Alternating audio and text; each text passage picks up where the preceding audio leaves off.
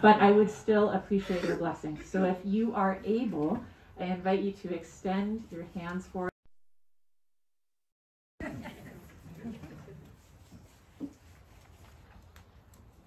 Lord God, bless. We thank you for the variety of gifts you have bestowed upon us. Draw us that each of us may use our differing gifts as members of one body. With faithfulness, and may we be doers of your word and not hearers only. And risen with Christ in baptism, gather at his table, and then scatter in service to others. In the name of Jesus Christ our Lord. Amen. And also with you.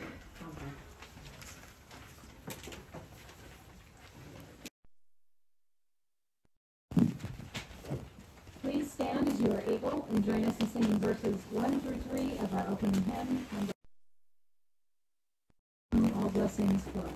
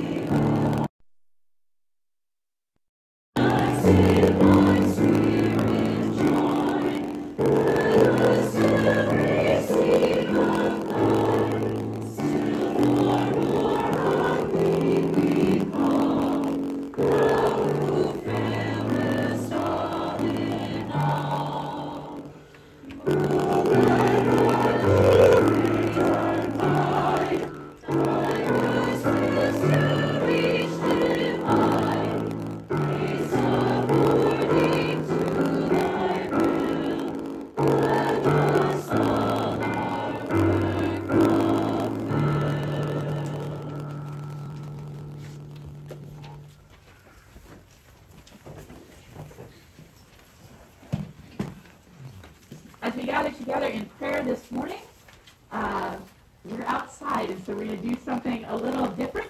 I have a microphone, and you don't. You could have microphones later. We can talk about that. But right now, I have a microphone, and you don't. And there are people watching us at home online. So as we gather the prayers of this community this morning, as you lift up a prayer for someone who's on your heart, who's in your mind, a situation, or part of the world that needs the healing love of God.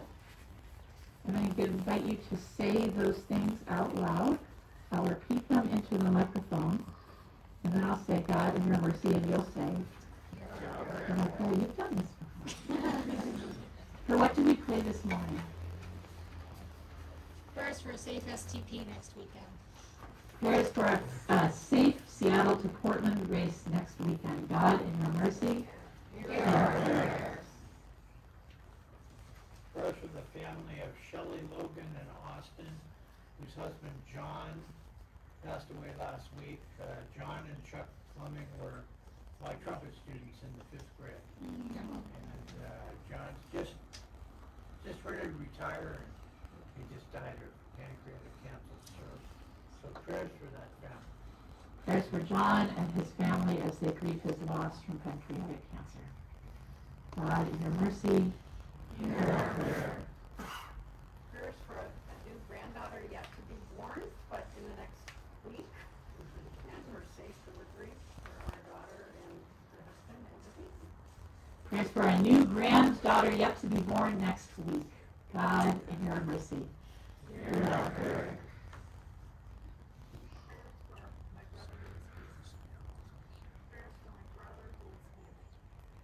Prayers for Jennifer's brother who is healing. God, in your mercy, hear our prayer.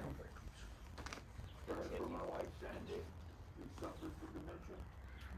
For Sandy, who suffers from dementia. God, in your mercy, hear our prayer.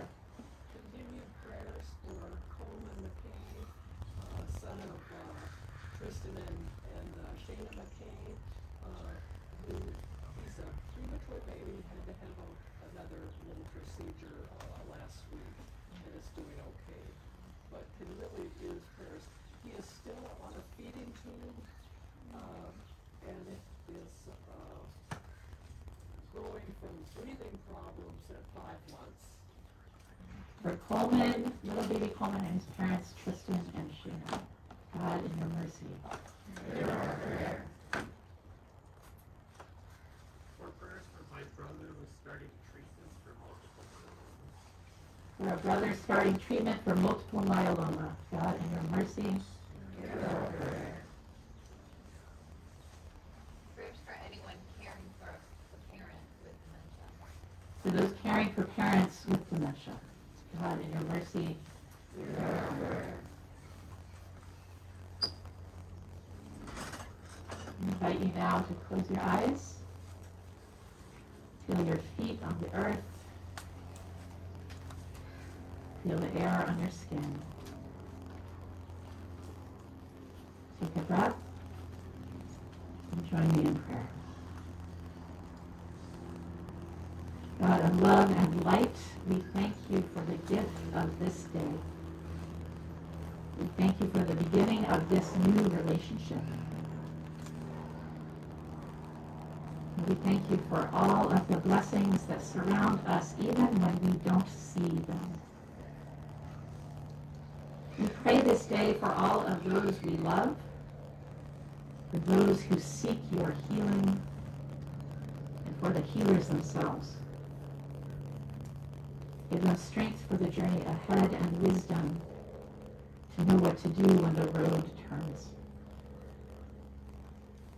God, we pray all of these things, those that we say aloud and those that we pray in our hearts with sighs too deep for words. In the name of your Son, Jesus. Amen.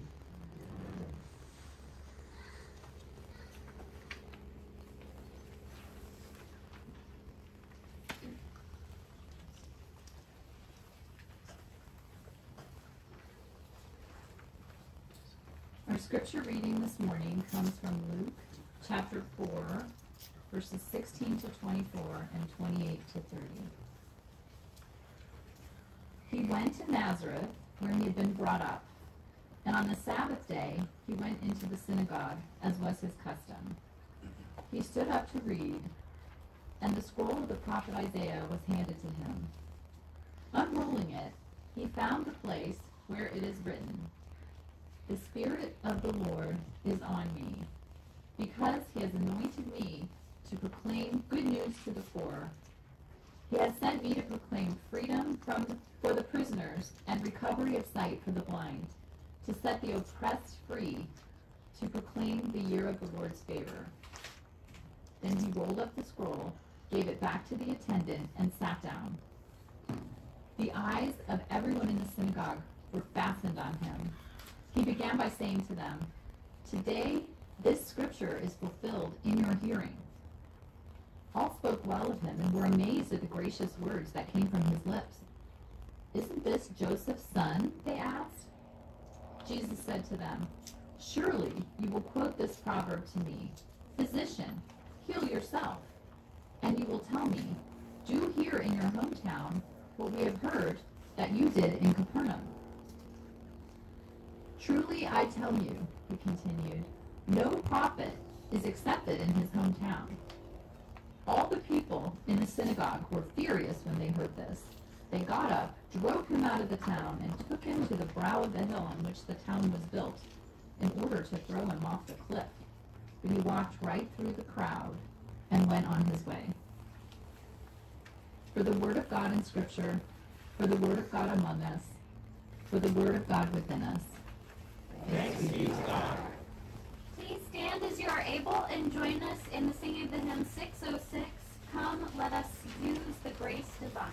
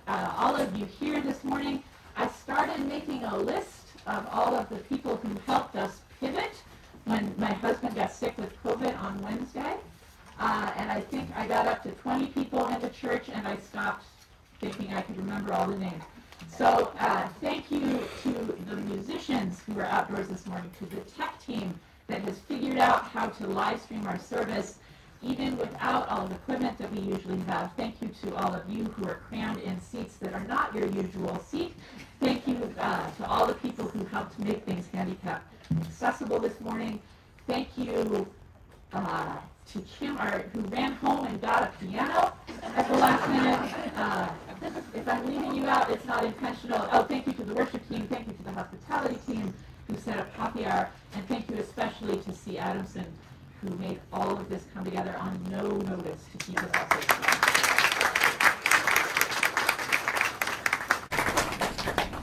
Friends, will you pray with me? God, may the words of my mouth and the meditations of our hearts this morning be acceptable to you, our rock and our Redeemer. Amen. So I'm your pastor now.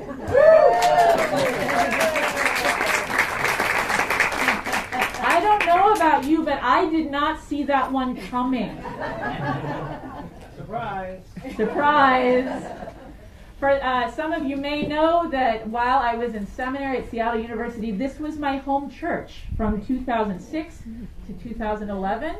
So at this place, I've preached a whole bunch. I've taught confirmation classes. I've led women's retreats. Two of my 3 children were baptized in this place. I've sung at memorial services. I've helped preside at memorial services. I have climbed the giant tree by the church sign because everybody does crazy things when they're young and in their mid-30s, right? But I've never been your pastor. So this is a new thing that we're starting together this morning. With the exception of, I came back for a few months when this congregation was between pastors. Some of you are nodding. But with the exception of those few months, I have not been here for 12 years. So let's do a little show of hands this morning. How many of you were not here at this church 12 years ago? You raise your hands high. It's okay. We're not judging you. We're glad you're here. How many of you, thinking about the people you love, know somebody who was born in the last 12 years? Or how many of you in this room were born in the last 12 years? How many of you have someone you love who's died in the past 12 years?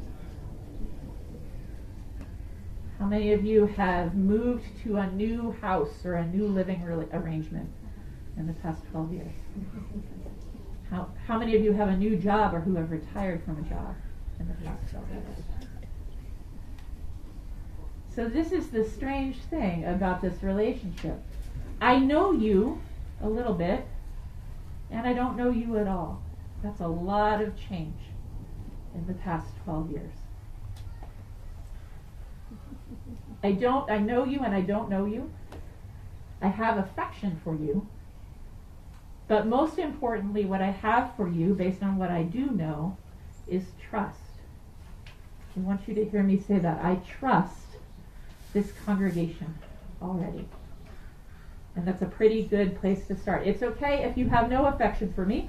And it's okay if you have no trust of me, particularly if you just met me 5 minutes ago. I wouldn't expect you to. But I want you to hear that as your pastor, I trust you, because I think that's important. The scripture you just heard read this morning is a scripture where Jesus comes back to his hometown after a long time away. And a lot has happened to Jesus while he's been away, right? He's been baptized. He's heard the voice of God say, "You are my beloved, in whom I am pleased." He's been in the desert. He's wrestled with temptation. And he comes back to his hometown and starts off with some trust. He unrolls the scroll of the prophet Isaiah. He reads these beautiful words and says, "Today the scripture has been fulfilled." And at first things go great. The people who are listening to him say, "Those words are so gracious. We're amazed. Isn't it amazing?" And then they say some other things, which we'll look at in a second. And by the end of this scripture, the people in Jesus' hometown are ready to literally throw him off a cliff because things have gone so wrong. So there are two reasons I picked this scripture for us this morning. The first is, if we ever get to the point where you're ready to throw me off a cliff, I'm going to ask myself, what would Jesus do? And the answer is, hightail it out of town and go somewhere else. So I thought it would be good to get some clarity on that from the beginning. Or there's the ark over there. We're not going to throw me off the ark either. Thank you, Sarah. I did not pick this scripture because I think I am Jesus and you are not. If anything, I think the whole point of what we're doing together is to learn to live and love more completely the way Jesus himself loved. Otherwise, what the heck are we doing here this morning? So I want to look at this scripture in three ways. I want to look at what Jesus says, which I think is important. What happens in the interaction with the community, and where things go so terribly wrong. So first, what does Jesus say? The first thing he says to his community is from the prophet Isaiah. This is Jesus saying, "This is the work that I am about. This is the reason we are here." He unrolls the scroll and says this: "The Spirit of the Lord is upon me. He has anointed me to bring good news to the poor, to set at liberty those who are oppressed, to restore sight to the blind, to set at liberty those who are captive, and to proclaim the year of the Lord's favor." And he says, today, this scripture has been fulfilled as you sit and listen. This is not a bad starting place, right? God is all about the work of healing, the work of liberation, the work of proclaiming good news to people who thought they would never hear any good news. This is what Jesus is about. This is what I think the church at our best is about. And at first, the people hearing this good news, this familiar news from Jesus' own Jewish tradition, are excited. And they say, oh, he sounds so great. We're so astounded at how well spoken he is. And then they say this one thing that ticks Jesus off. They say, isn't that Joseph's kid? Isn't that Joseph's kid up there? I don't know about you, but I have been in settings, this is not one of them, where I have returned to a place after 5 years, 10 years, 20, 40 years. And a lot has happened to me, and I've changed, and I have new ideas and a new way of being in the world and in relationship with God. And for whatever reason, the people I'm with, maybe this has happened to you, the people that you're with can't see it. They can't see how you've changed. They can't see how you are now. All they can see is that one snapshot of the way you used to be. And friends, that is not a good beginning for this relationship between Jesus and his town. His response is actually to get pretty mad. Jesus does get mad, in case you didn't know.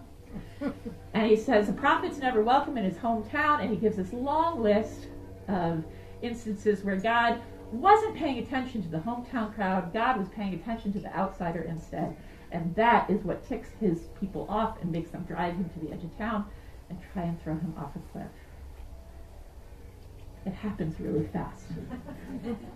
There's just 10 verses. So what could have been different? Why does Jesus get so angry, and why does it escalate to the point of attempted murder in the scripture? I think it has to do with trust. For many of us, we trust ourselves with the role of helping other people. We're very good at what we do. We like to help. And it feels good and familiar to be entrusted to be the one who sets someone free, who helps someone see something they couldn't see before, who tells someone good news when they've only heard bad things. That feels good. And for some of us, it feels familiar. I think that wasn't the hard part for Jesus' hometown crowd to hear. When Jesus reads this long list of what the Spirit of God has anointed him to do, bring good news to the poor, set people free, help them recover their sight, I don't think the people freak out because that work sounds too hard. I think they get upset at the idea that maybe they're blind too. Maybe they're being held captive too. Maybe there's something that they also need to be liberated from. In the work of ministry, the church at its best is not one person setting everyone free and healing everyone, and another person saying, oh, thank you, great healer, for giving me that thing. The relationship between pastor and congregation at its best is not like that either. There will be times in our time together when there will be something that I can't see, something that I'm blind to, and you will need to tell me, Pastor, you need to look at that a different way. There will be times when I am so bound up in my own expectations and my own past and my own way of being that I will need you to help set me free, to love more fully. There will be times when I need you, and I suspect there will be times when you need me. If we're all to be set free with the liberating love of God, we need each other. We take turns. And to do that, we need to trust each other. So friends, at the beginning of our relationship together, I pray that we will pay attention to when we are giving and when we are receiving. I pray that we will take turns, that we will lead and follow together as we seek to embody Jesus' love in the world more fully. And I pray that over the next coming weeks and months, that together, in our relationship with God and our relationship with each other and our relationship as pastor and congregation, that we will all be able to say, I trust you, because that is a very good place to start. Amen?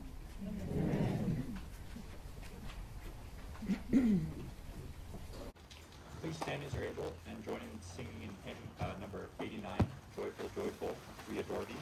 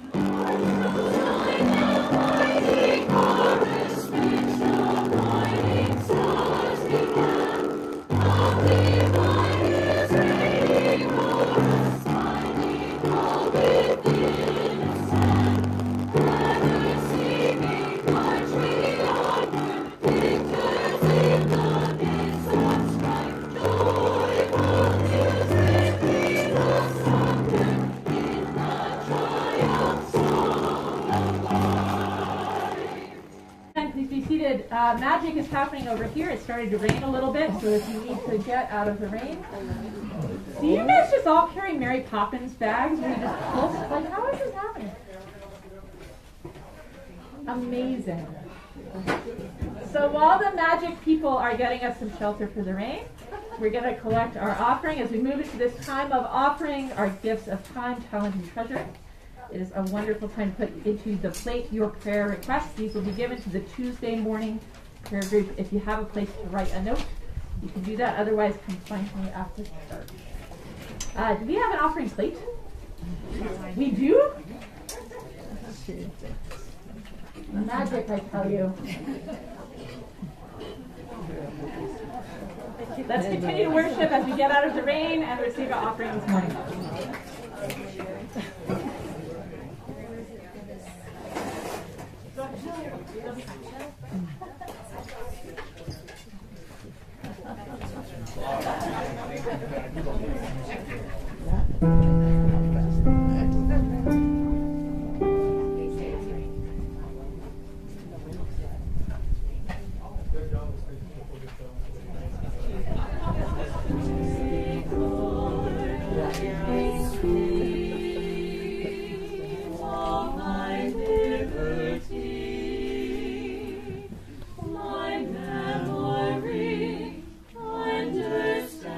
Understanding and my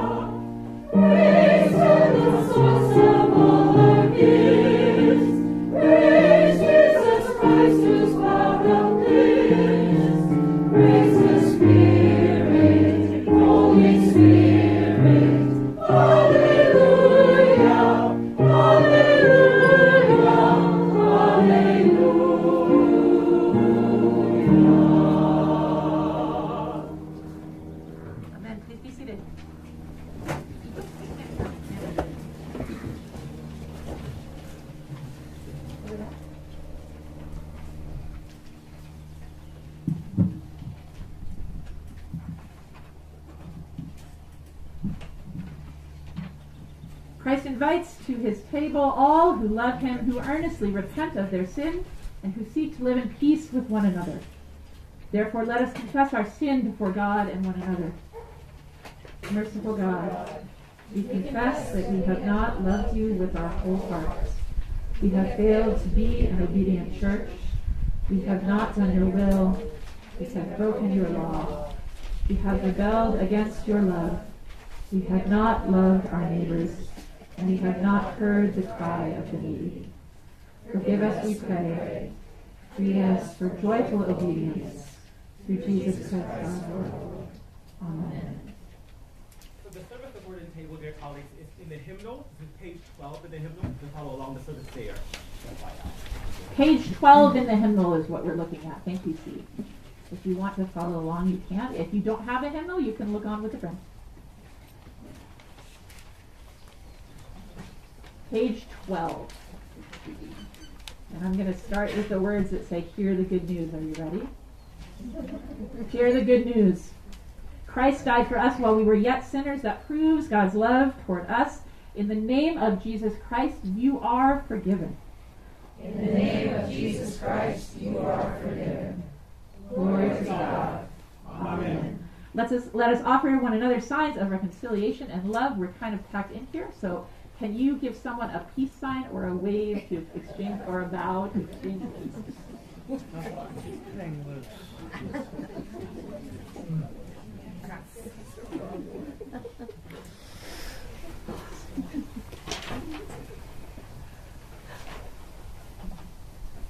The Lord be with you.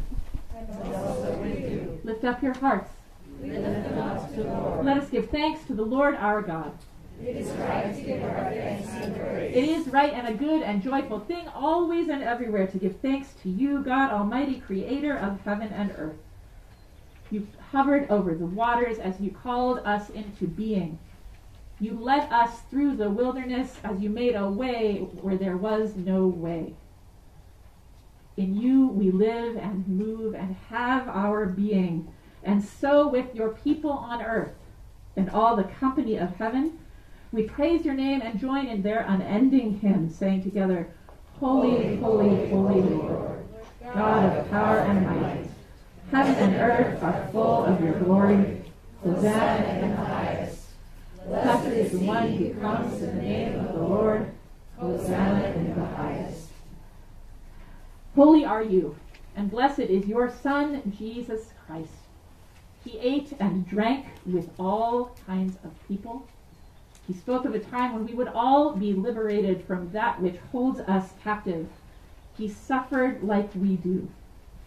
He died like we will. And he rose again to give us all hope. On the night in which he gave himself up for us,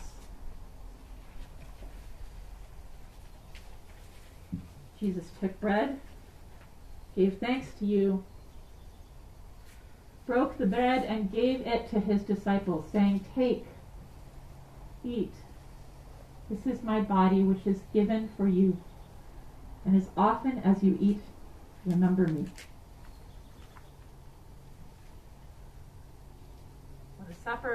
When the supper was over, Jesus took the cup, and after giving thanks to you, God, he gave it to his disciples as well, saying, Drink from this, all of you. This is my blood of the new covenant, poured out for you and for many for the forgiveness of sins. Do this as often as you drink of it, and remember me. And so, in remembrance of these your mighty acts in Jesus Christ, we offer ourselves in praise and thanksgiving as a holy and living sacrifice in union with Christ's offering for us, as we proclaim, saying together, the mystery of faith. Christ has died, Christ is risen, Christ will come again. Pour out your Holy Spirit on us gathered here and on these gifts of bread and cup. May they be for us the body and love of Christ, that we may be for the world the body of Christ, redeemed by his love. By your Spirit, make us one with Christ, one with each other, and one in ministry to all the world, until Christ comes in final victory and we feast at his heavenly banquet. Through your Son, Jesus Christ, with the Holy Spirit and your holy church, all honor and glory is yours, Almighty God, now and forever. Amen. And so, with the confidence of the children of God, let us pray the prayer that Jesus taught, saying together, Our Father, who art in heaven, hallowed be thy name. Thy kingdom come, thy will be done, on earth as it is in heaven.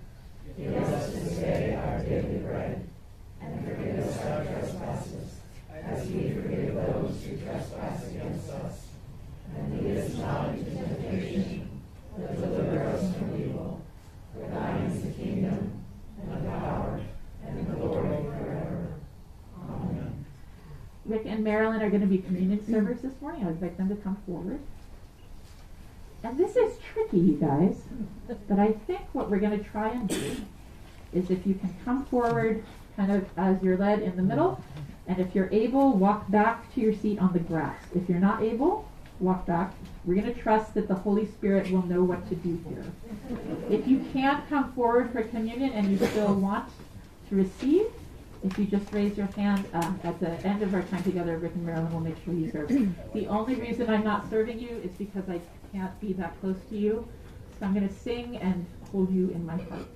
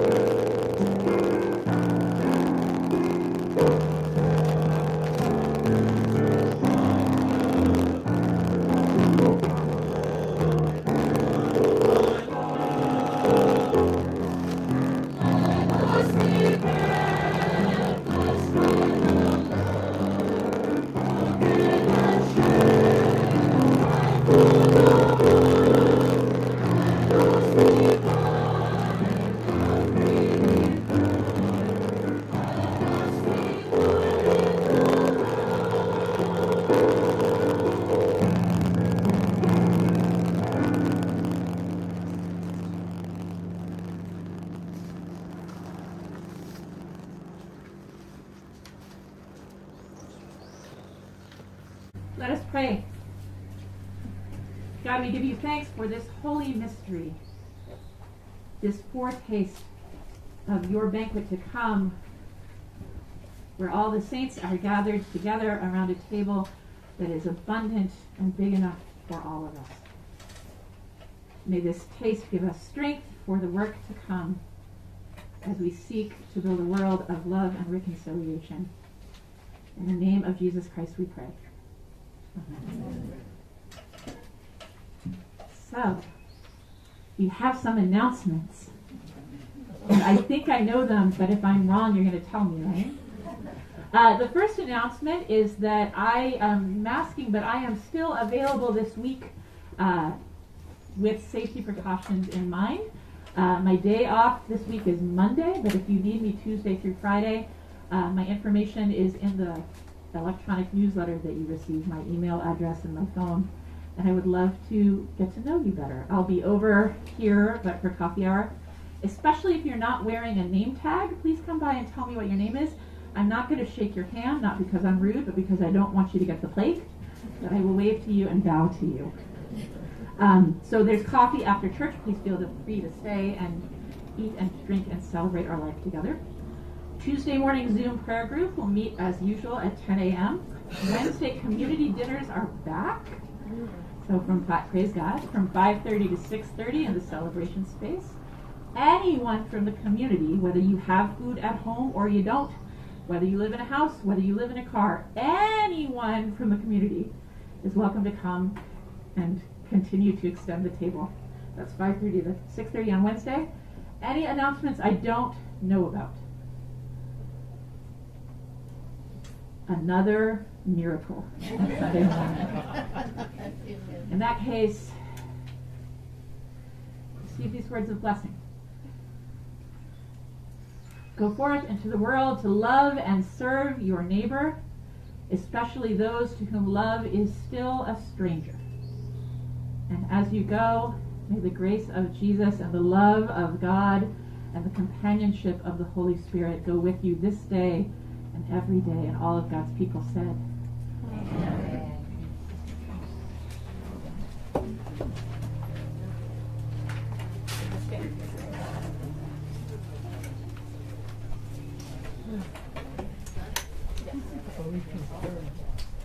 Yes.